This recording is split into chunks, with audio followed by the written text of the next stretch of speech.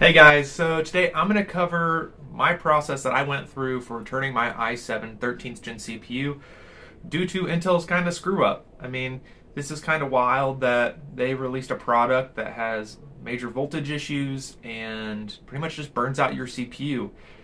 The nice thing is they're just kind of following their basic warranty process of the default, I think, 3-year warranty.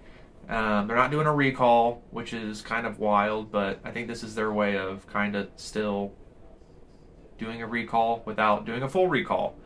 But I'm going to dive into kind of the information you're going to need and what you may or may not have to do if you don't have certain pieces of information to get that information off your CPU and start that process, kind of where to go to start that process. I didn't find quick, easy information on where to contact Intel to start my return process. So I'm going to just kind of point you in that direction. Information you're going to need to do that if you have a 13th or 14th gen CPU and to get that process started. I would go ahead and recommend, even if you don't feel like you're seeing performance issues, go ahead and go through this process. It was kind of a crappy process for me. I think it's been different for a little bit for everyone. Some people have had some pretty good experiences with this return process. Some people even supposedly got upgraded CPUs from what they had. I did not. They just straight up replaced my CPU with the same one. And I was out of a work computer for a week and a half, when in reality I should have been out of a work computer for about a day. But let's dive into what you'll need, and here we go. Okay, so if you're planning on returning your CPU, these are the steps you're going to go through. Just head over to intel.com and then head over to their support page, contact support, then head over to products, processors, and then you can either do a live chat or phone directory. Then they're just going to ask you about the issues you're having, and then they'll create a ticket for you. You should also receive an email, and that email will direct you to their Intel internal chat that they will request more information from you.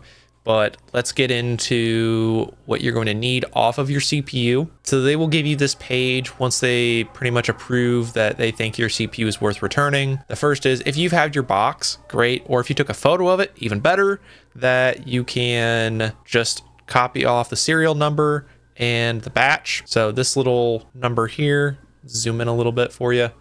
So you can cut that serial number and batch number.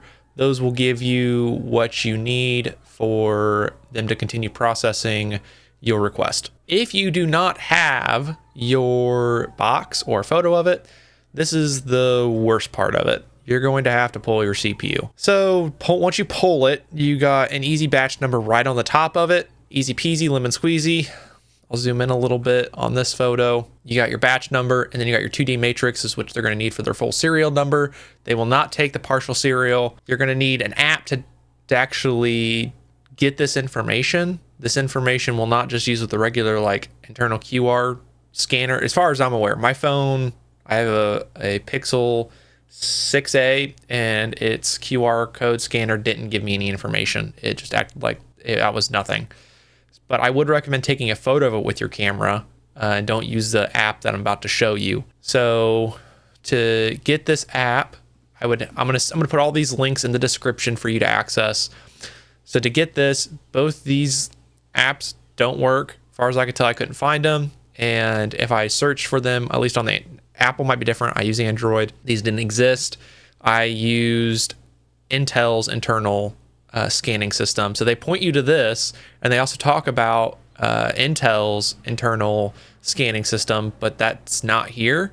You need to head over to this screen, which is how to scan on 3rd and 4th gen Intels and scannable processors. And this app is going to look like this when you open it, and pretty simple stuff overall, but you're going to need to just download it directly. And then once you download it directly, just click on that downloadable application, and then it'll go through the process of actually downloading the app.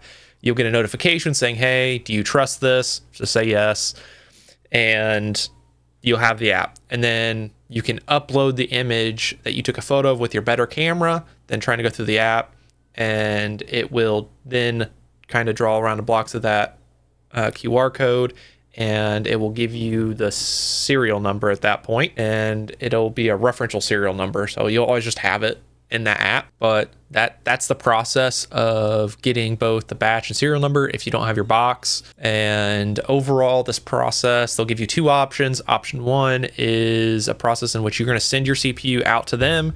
Once they receive it, verify it, they'll send it back. Option two is a little more risky, so to speak, but what happens is you get to keep your CPU till they ship you a new one, replace it, send your old one back. They are going to charge you the full price of an Intel CPU till you ship yours back. And if you don't within 30 days, they're just going to charge you the $500 or $600, $700 or whatever it is Intel CPU you have. So that's going to be the process. Those are your two options that they're going to request. Option two technically should be the quickest. Option two for me was a headache, and I was not a fan of that process.